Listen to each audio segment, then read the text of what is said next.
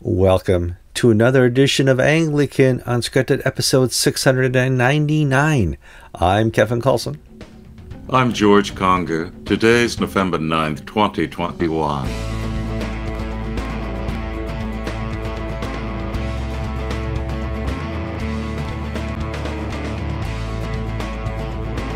All right, welcome to another show of Anglican Unscripted. We're glad you could join us. We know you're taking a lot of time out of your schedule to be here with us. Yeah, if you're a true fan and you're listening to both episodes a week, that's about 2 hours out of your time. Wow, thank you. Before we get too far into the episode, please like, share, comment. Anything else? If you want to do the podcast, you can do the podcast. Hopefully you're just seeing these little icons on the screen, so I don't have to keep talking about what you should be doing as an audience member.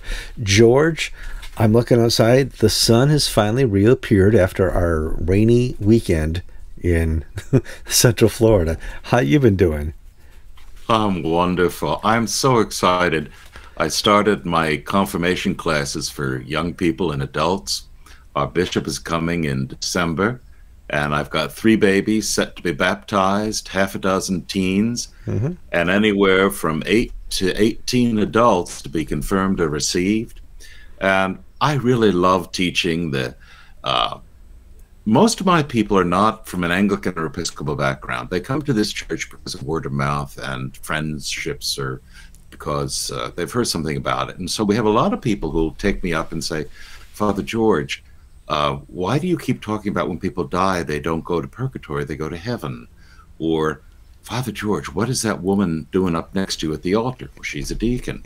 And in other words, we have people coming from Catholic and Baptist and even a few Pentecostals background. It's Florida. People move here, they start their lives over again. Sure.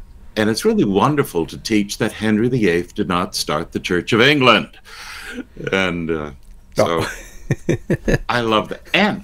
And for those of you who really would like to see George's version of Fractured Fairy Tales about the history of Anglicanism and our doctrines and beliefs, it'll be on the parish website and Facebook pages. Good. And if you watch all the shows, come and get confirmed by Bishop Greg Brewer of Central Florida. I won't stop you. No, it's not a membership requirement. That's cool. All right. See, we are... Yes, membership in the body of Christ. That's the requirement. We are members of our church back in Connecticut, Church of the Apostles. And basically, Church of the Apostles has a membership requirement. How many times you kind of basically have to attend throughout the year. And Jill and I are off that mark a little bit. We show up for June, and then we're gone. And so they're being very kind to let us stay in the membership rules. We certainly love tithing to them, and we watch them every Sunday on their Facebook Live feed. That's really cool. But we also visit other churches in our travels. This week we went to Epiphany Celebration Church in Mount Dora, Florida. I think it's actually Eustis, Florida, but nobody knows where that is. And I'm going to tell you right now, that's a suburb of Mount Dora. Mount Dora is not a mount. It's the alpine section of Florida. Yeah. It's at least 60, 70 feet above sea level. It's huge. It's hilarious. And so snow-peaked mountains in that part of the state. I didn't have to put it in low gear to go down the hill. But they had a baptism this Sunday. It was really cool because since COVID, I've not attended a baptism. And it was just wonderful to welcome new people into the church, the body of Christ. And so life in Christ is good, Kevin. It's wonderful. So for all those opposed to children's baptism, pick another channel. Yes. We're happy with it. We'll take anybody. All right, so let's go on here. Good news story. My good news story is technically the U.S. borders are now open. The long lines between Canada and the U.S. Are open, and people are going to be spending their winter months down in Florida. They've opened up the border. All the RVers are going to come down here, and my property value will go up, which is cool. But we have other good news stories too as well, George. What do we got out there? Well, we've got a few. We've got several, in fact. Well, let's start with the Welsh story. One of our viewers, Joshua Joshua Maynard. He is vicar, let me look it up exactly. He's a vicar in the Church of Wales.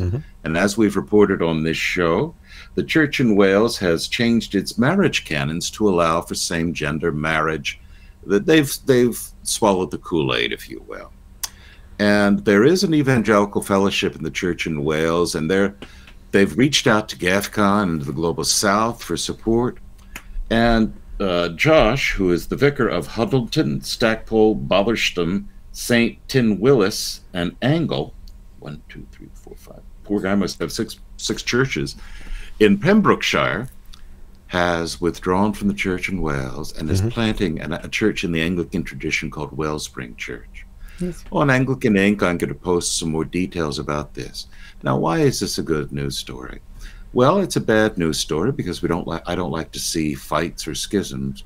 But it's a good news story because here's somebody who is standing on his conscience, standing on his beliefs in the inerrancy of God's word, and is doing the right thing when the whole culture in which he is would tell him, oh, you're making a terrible mistake. And I salute him in his endeavor. I pray that his parish succeeds. Building a church from scratch is a hard job. Oh, it is. Oh, absolutely. Ask ACNA. It's very difficult. I mean, but that's the reality now we're faced with, is the church body there in Ireland and in the UK is not serving the church. Yeah. Now, I've just am so fortunate to be in a wonderful parish, really a wonderful parish, in a wonderful diocese. So all the nonsense and stuff that I read about. It's not part of my lived experience as a Christian around here. And I guess there are parts of the Church of England where you can be very happy and be very productive and very successful. Holy Trinity Brompton, for instance, is doing fantastic work. But what if you're in a smaller church, in a diocese that is not so keen, where the bishop is not such a nice person, who teaches things that you know and believe not to be true? What do you do?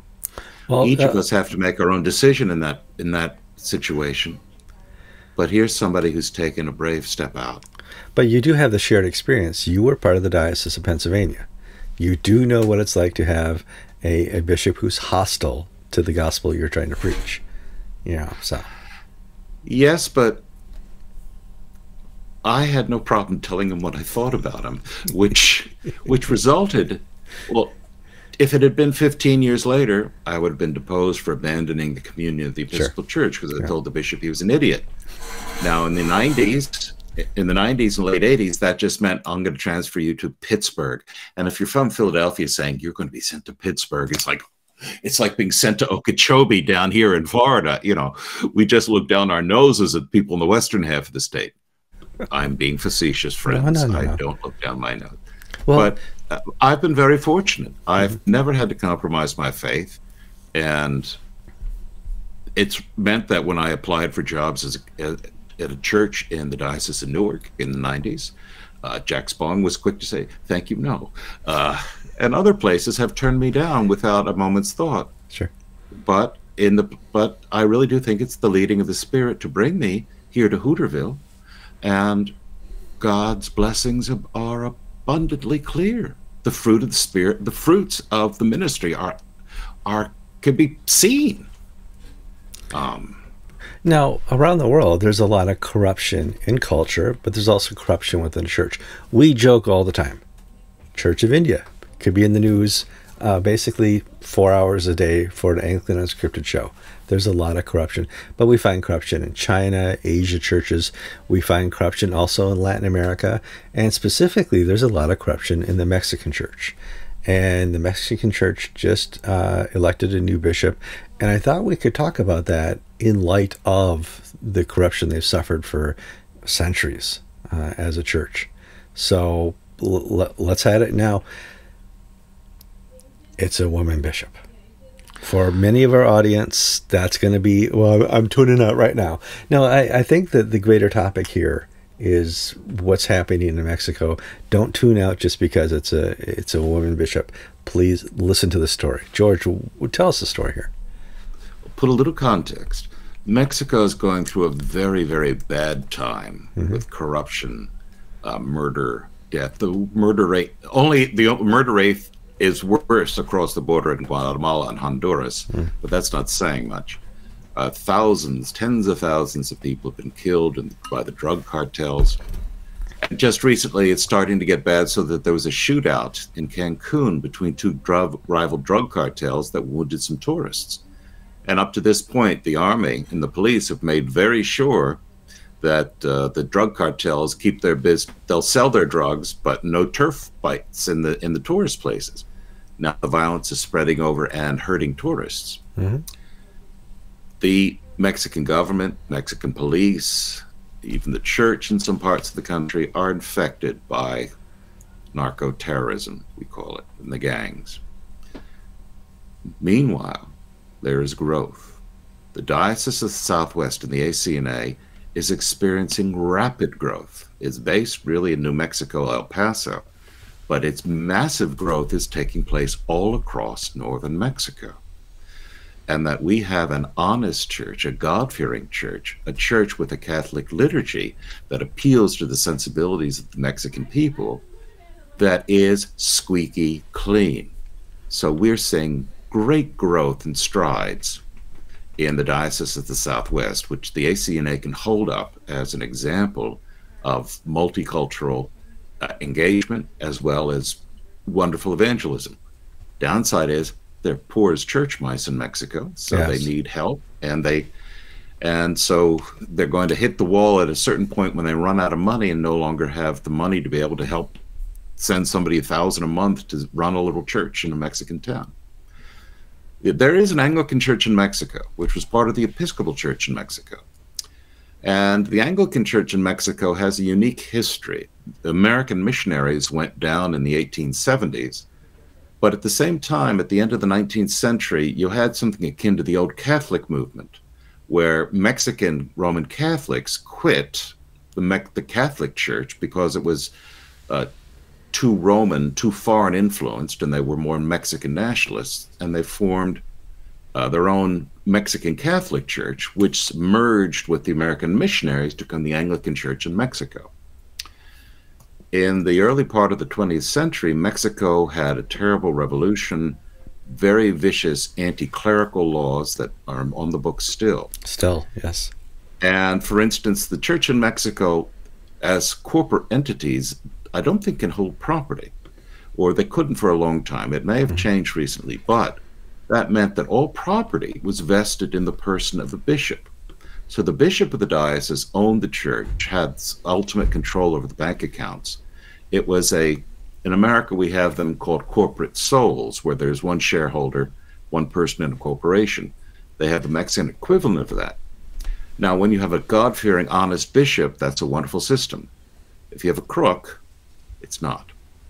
And I can remember when I started writing for the Episcopal Church, about the Episcopal Church in the 90s, when it was still part of the Episcopal Church, talking to people at 815 who would wring their hands in despair at the utter corruption of the Mexican Church. We'd send them money from New York to do this or that, and it would wind up in new cars or in bank accounts. It would not go to the people. Mexican Church was spun off in the mid-90s, and the corruption still continued. Recently, we're seeing changes. A new bishop was elected in southeastern Mexico, which, if you know Mexico, it's the poorest part. That's in the Chiapas area. It's where bad things happen. Yes. And they brought down a Mexican expat priest who had been in Canada for many years, Bishop Martin. And he has brought a breath of fresh air into what had been a very dark place. And now in Mexico City, we had a woman elected bishop of the Diocese of Mexico, which is Mexico City and its environs. Now, she ran against the former General Secretary of the Anglican Church of Mexico, a much older man with a very impressive resume, an insider. She was ordained in 2006 as a deacon, 7 as a priest, and is currently dean of the cathedral in Mexico City, and teaches at the seminary there. She won. Now, Mexico is a very male machismo-oriented culture. So that's quite an achievement for a woman. But second, they threw out the insiders. And what we're seeing in Mexico, the church in Mexico, is a move towards reform of good, clean bishops. People not tainted by the customs of the past. The prior bishop of Mexico, Carlos Touche Porter, who was primate of Mexico, was a patron of affirming Catholicism, and everybody would talk about, hint, hint, there's a gay primate, and we all knew who they were talking about. Touche Porter left in 2020, and the see has been vacant for the last year and a half. And so they've elected a clean, God-fearing, younger woman. So for our friends who have concerns, I think I know where she stands on the women clergy issue. Yeah. What do you think? Yeah, I think we got that. We're covered on one topic she's in on, but for me, it's the contrast. Latin America, extremely corrupt, extremely male dominated. The family structure is very patriarchal, and so is the work environment. And so to see this out of Mexico City is surprising, and I hope it is in response to the corruption, because we've seen it over and over again. There's not a day that goes by that some reporter from some small town in Mexico who dared to ask a question about the cartel is dead, or some mayor who was running against corruption in some small Mexicano city is dead, never made it to the polls. They don't think anything about taking anybody else's life. Now we can have somebody who hopefully is not corrupt stand for the gospel down there. Now hear me rightly, because just because she's the first woman bishop in Mexico, I sort of think it's old hat to celebrate the first woman bishop or the first black bishop or the first minority bishop. I think as a culture and society and as a church, we're way past that. And just because she's a woman, I'm not saying this. The first woman bishop in India, the only woman bishop in India, Pushpa Lalitha, is corrupt. She's dirty. She has been a source of stories about the corrupt. When she was made bishop, she made her brother the diocesan treasurer, and her nephews all have their fingers in every pie. Now people say, well, a woman bishop, she would not be into bullying, she wouldn't be mean, she would bring a feminine touch. The first woman bishop in Scotland, Anne Dyer, is a repudiation of all those traits that people would like to see ascribed to a mythical woman leader. It's like the Anglican version of the Godfather over there. It's so bad. Well, in other words, there are women bishops right now who are crooks. There are women bishops right now who are bullies. There are women bishops right now who are harridans and shrews and nasty human beings. Then there's some godly people. And in contrast, who have the gospel centered in their heart. In contrast, there are godly women bishops. So, in other words, just as there are godly male bishops and ungodly male bishops, there are godly male bishops and ungodly female bishops.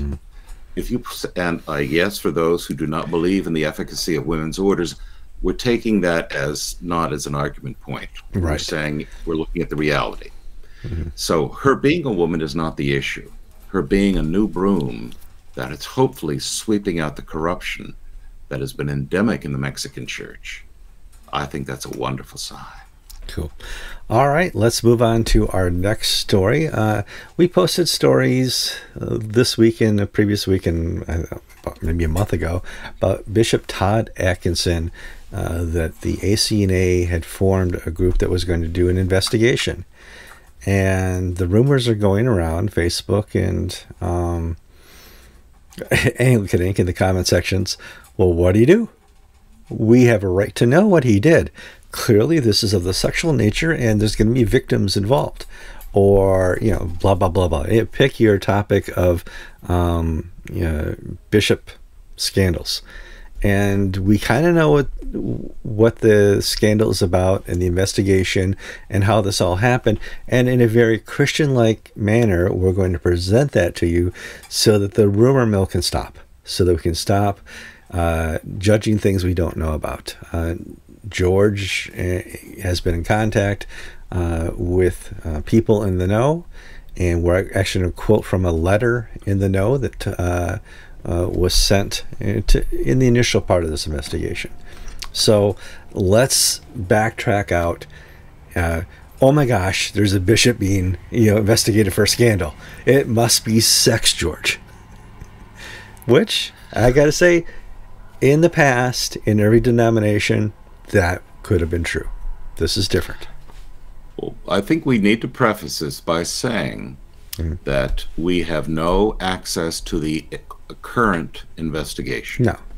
So we are not betraying any confidences. No one on the investigatory team has spoken to us or revealed anything about the current charges. We just are well aware of the backstory and can make conclusions that we believe drive this. So it may very well be something completely different. Too many unpaid parking tickets in Saskatoon and Medicine Hat, and for the Canadians, that's a terrible thing.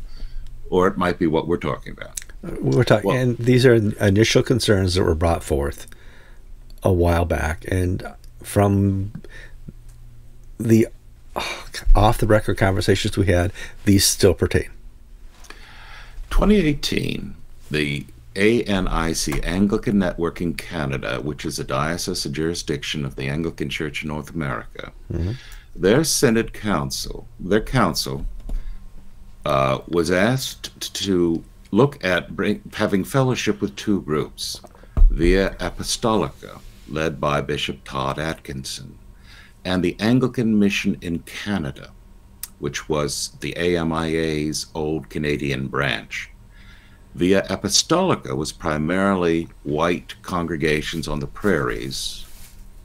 Anglican Mission in Canada was heavily Chinese, Asian, Vancouver, Asian, Chinese, yes, Vancouver, Toronto. The Anglican Mission in Canada had been around since the very beginning and had worked with and been in sort of unofficial fellowship with the ANIC since the beginning. Via Apostolica sort of appeared on the horizon. And at that meeting, the delegates were asked to bring on board Via Apostolica as a missionary jurisdiction, missionary district, or whether they should be a diocese in formation. And members of the council meeting that year were a little nonplussed because they're Canadians. And why do I say that? Well, they really hadn't had an opportunity to battle this out, and Todd Atkinson and the Via Apostolica clergy were there at the meeting. So if you wanted to get up and say, hey, wait a second, what do we know about these guys? You didn't know anything, but they didn't want to stand up and embarrass the people next to them. That's the sort of the Canadian way. You know, you're polite to people. Terminal politeness. And also there were issues where it was said that Charlie Masters basically strong-armed the council by basically giving them an hour's or so discussion and notice and background, and it was an up or down thing. And so they voted to bring in Via Apostolica, and it was not a unanimous vote. Whereas the Anglican Mission in Canada was said, well, we need more study and discernment. And for some people, it came across as that the people from the prairies look like us and sound like us. Well, we're not too sure we want to make up with the Chinese bishop of Chinese extraction, Chinese Asian background, who we've been our competitor in starting up from the AMIC. So AMIC was postponed, Via Apostolica was brought on board. So there was initial concerns about unfair treatment, canonical process, lack of a clear coherence. And then the fourth, and on November 30th, 2018, a letter was written, signed by a half-dozen very prominent ANIC clergy. And a copy was given to us. And it was given to us, well, you can't really say anything about it because this is a work in process. And we sort of sat on it. Where the fourth thing was that Todd Atkinson there's some questions about his doctrine and theology and discipline. Well, we basically left well enough alone because the Charlie Masters and company didn't act on this letter, and there was no there. Now come back to this year. Earlier this year, another person sent me a copy of this letter and said that we're moving against Todd Atkinson because he's at it again. What was he at it again? Todd Atkinson from the pulpit expounds extra biblical revelation. What does that mean? God told me this. Now, on one level, this is what Gene Robinson would say. God is doing a new thing. But Todd Atkinson wasn't propounding things on homosexuality. He was propounding different issues. And also in his pastoral fellowship with people, I guess for those of a weaker faith, of a weaker character, he was very strict in their following his lead in discipline, up to the point that some people accused him of cult-like behavior. So putting two and two together and coming up with something around 4 or 6, however many twos I said, it looks like the complaints against Todd Atkinson are not about moral character. They may well be, and we just are totally clueless. But the rumblings in the background from ANIC clergy are that he is propounding the gospel and teaching doctrine in ways that are foreign to the Anglican way, where bishops do not have personal and private revelation. I mean, we went through this during the English Civil War, the Reformation. Yeah, absolutely. This has been handled. Bishops don't have special revelation. They pass on the faith. They don't make it up as they go along. That's unkind, but that's what we've had bishops in the Episcopal Church make it up as they go along. Charles Bennison, Jack Spong, Gene Robinson, so on and so forth. Catherine Jeffrey Shorey makes up canons as she goes along. Yeah, I mean, that's a long list. So that's the bad news. What's the good news? I compare this investigation by the ANIC. Well, what's happening with that? They put together an investigatory team, and I've looked at the members of the team, and I was impressed. They're no duds. How these things work, you can sort of tell what they want the outcome to be. If you put certain people on that committee, you know you want nothing to happen. If you put paper pushers on certain committees, you just want a foregone conclusion to be foregone and concluded. Absolutely. And if you put some blowhards who will talk about one issue to exhaustion of everybody else, when that issue is not the issue before them, that's what you do. Or then you put together a real committee. And this looks like a solid committee.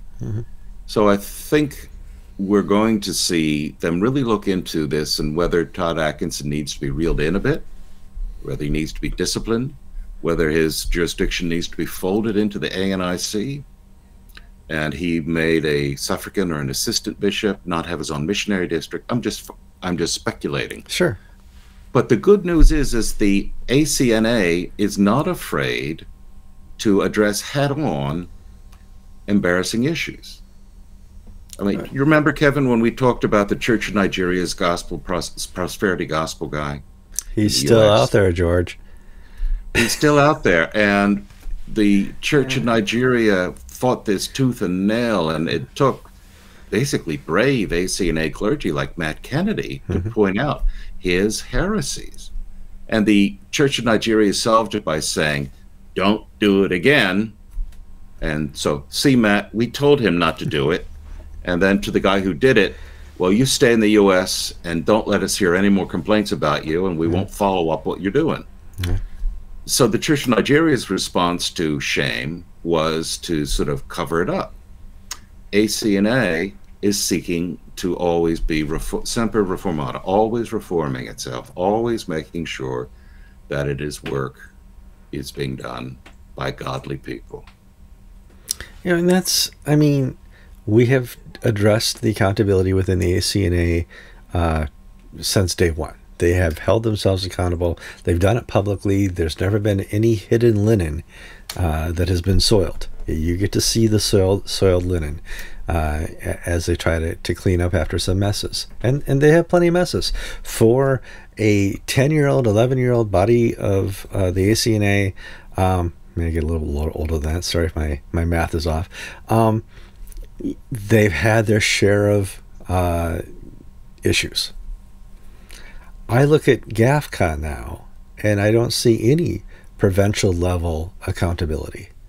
It's stark in how that this considered body that was put together to hold one another accountable, to be a way forward for the Anglican Communion, to be an alternative to what was happening in the Church of England, in America, Canada, and around the world. You know, GAFCON was that step forward. Now, not so much so. So much so that I'm watching or reading something on Anglican.inc written by Russell Powell that kind of hints, hey, you know, maybe GAFCON isn't what we thought it would be, but the Global South certainly looks like it could be. And there's, whoa. So just a year and a half of no accountability within GAFCON, or less than accountable within GAFCON. It's fallen apart. So much so that people like Russell Powell and the Diocese of Sydney are looking at the Global South as an alternative. If I'm reading this press release correctly. Help me out here, George. Kevin, I think you've got it spot on. This is a case of the dog that did not bark in the night. Is everything a reference to, you know, famous Sherlock? I mean, I've got one source of reading, so I mean, okay. Well, why do I say that? Kanishka Raphael, the new Archbishop of Sydney, is a leader in GAFCON and was invited to the Global South meeting. He's not a primate, but as Sydney has been the epicenter of GAFCON.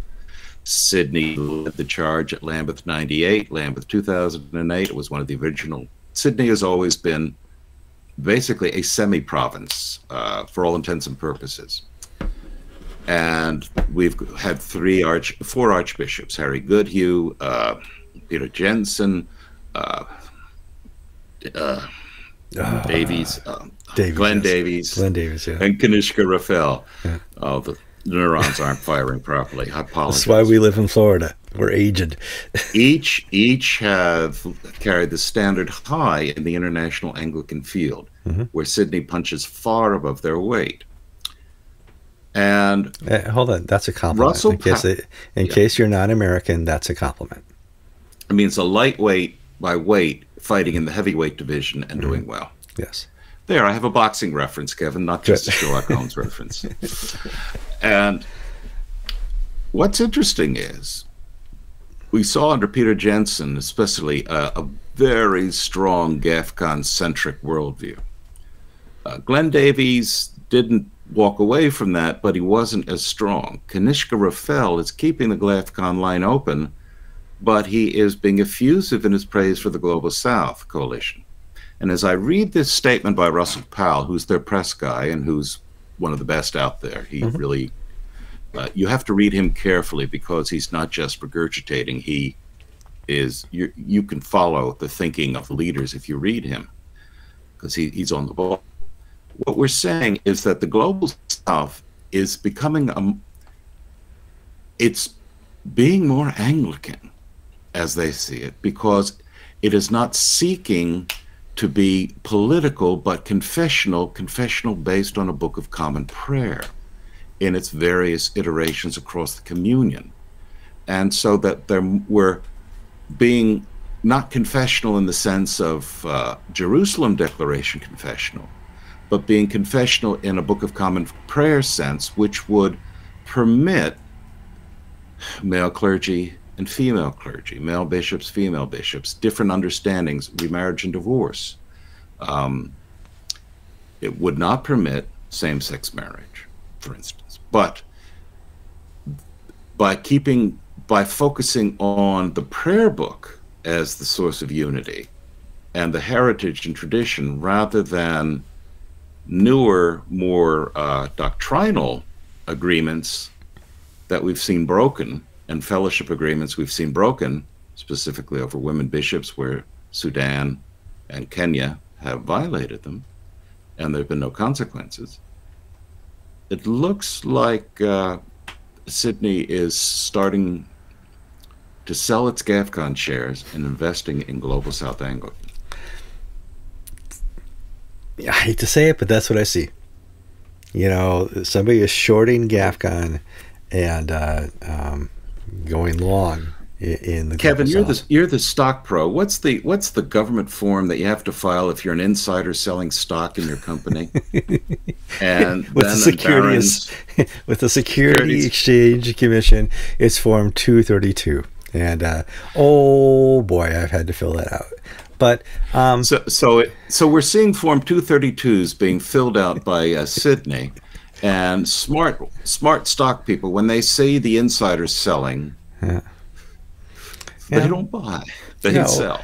But I don't think it's too late for GAFCON. GAFCON can say, okay, we see the people want us to be more conciliatory and we go forward. Who knows?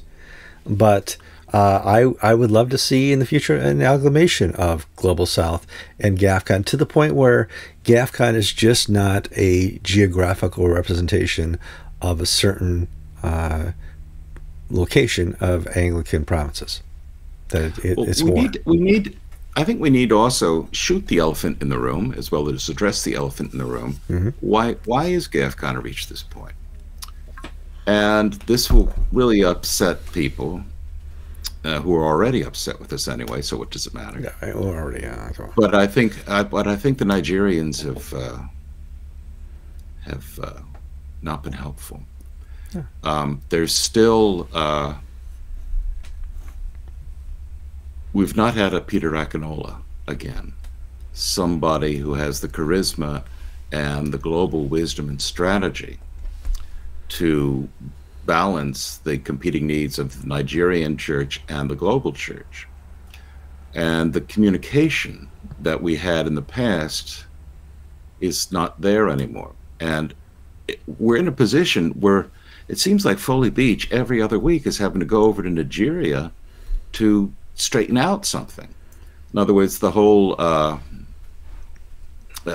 Cana saga of the Church of Nigeria needs to have a lifeline for an Orthodox Anglican presence in America. Well, what was the ACNA if it not an Orthodox Anglican presence? And from what we're seeing now, it's ACNA, through its accountability, has proven itself over and over again, where we've seen less than from other provinces.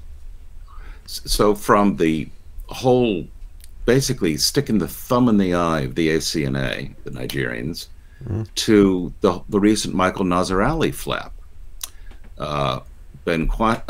Foley Beach and other leaders of GAFCON wrote sad notes saying, "We're sad to see you go, Michael, but thank you for all that you've done for us.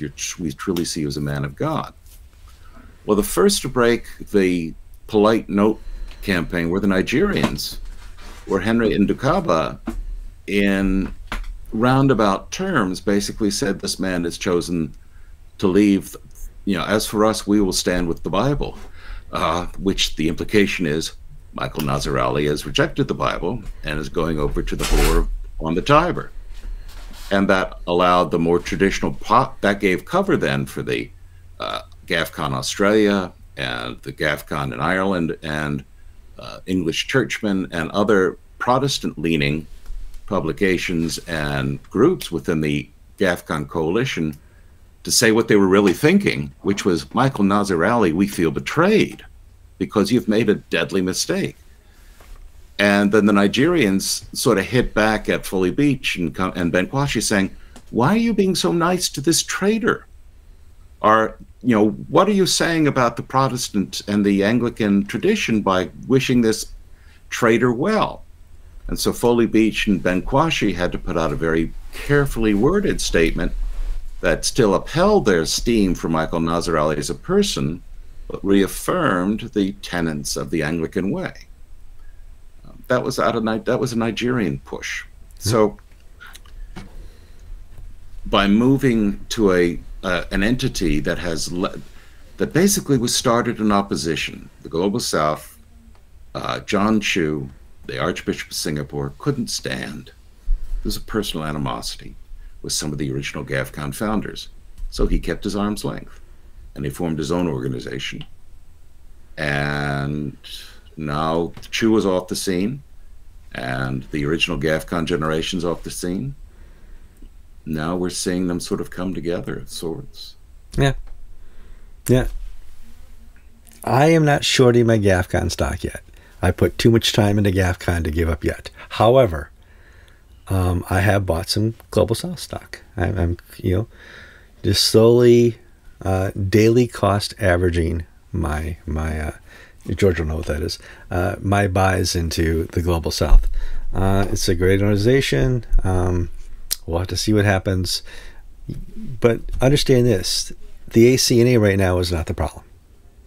The ACNA has lived up to its promises and is a beacon of light as a province of the Anglican Communion. But there's a lot of problems elsewhere. So, George, there's a fun story. Should have been our good news story, to have a priest lock himself to a fence to save the world from the methane explosions that are going on left and right, causing, and here I'm going to get another check mark from YouTube, climate change to occur. For those of you who don't know, I'm going to put up a quick picture here. Let me get the time. This is what YouTube thought of our last talk on climate change. They put up a little warning. Listen, people talk about climate change all the time. Most of them are wrong, and we want you to know that. So thank you, YouTube. We're not saying anything about George and Kevin. No. But most of them are wrong. Most of them are wrong. So I'm going to put a picture of that up. And so there's a New Zealand priest he's figured out a way. And I'm going to help him with a suggestion after George talks more about the story. I received a press release that was so perfect. I had no desire to change a word of it, so I just printed it as is. A New Zealand Anglican priest, accompanied by 3 others, have locked themselves to the front gate of a dairy farm to protest bovine methane emissions. Cow farts. I don't think we don't want to say farts on the air, do you? Gas emissions. Yeah, emissions will do. Cow wind, yes.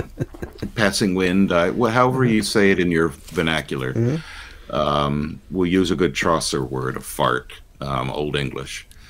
It in New Zealand is one of the principal sources of global warming. The coalition that put out this statement said. Mm-hmm. And so they will chain themselves to this dairy farm fence until the end of COP26 to make sure global leaders act now to stamp out cow farts and burps. You see, and here's where you were just inaccurate, George. And this is how people get inaccurate when they talk about global climate change. You said global warming. We haven't had global warming for 12 years. That's why we use the word climate change. Okay, don't go falling down the wrong wording here. The correct doctrinal wording for climate change is climate change. You can't say cooling. You can't say acid rain anymore. Don't you dare mention acid rain or all the things of the 70s. It's climate change, and that encapsulates all the things we need to pay for. Oh, I wonder, there are more sheep in New Zealand yes. than cows. I wonder if sheep give off the same level of methane emissions. And maybe New Zealand can come to the world's leading producers of natural gas. Maybe we can solve the energy crisis and have clean, green energy, little bags attached to the back of cows. But I'm glad to see the Anglican Church in New Zealand is really, really out there on the cutting edge, proclaiming the gospel to cows behind the fence at the dairy yard. That should have been a good news story, but it wasn't. We also printed... We have another... we also... Justin Welby. Yeah, that's the last one, is the ambush. Justin Welby was ambushed by a country in need of political reform. and I thought we need to talk about it because I kind of feel sorry for Justin when this happened, because his role as an ambassador, his role as an Archbishop of Canterbury, his role as a political type person, this happens. And I can see how this would happen. And in this story, I do feel sorry for Justin Welby. When people say, read these papers and take them to your government, hurry now. Oh, okay. Oops. Justin Welby is at COP26 in Glasgow and has been up there and back talking about the dire need. And I think, was it last week or the week before, we talked about those who do not accept climate change, or climate skeptics are as bad as Nazis. That's and are genocidal. 696, yeah. They are homicidal maniacs. Well, he apologized for that. Well, one of my favorite I've learned a lot of my vocabulary by reading P.G. Wodehouse novels as a young man. Mm-hmm. And I have always loved the word gormless, Gormles. There are photos this morning in the Zimbabwean state press, the Harare Herald and the Bulawayo, I forget, that shows Justin Welby.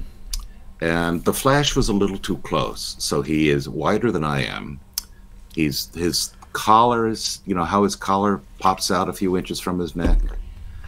His ears are lit in such a way that he looks like Prince Charles with huge jughead ears, and his neck is thin, and he's open mouth looking at this letter handed to him by a delegation of Zimbabwean churchmen, none of whom are Anglican, who accompanied the president of Zimbabwe to COP26.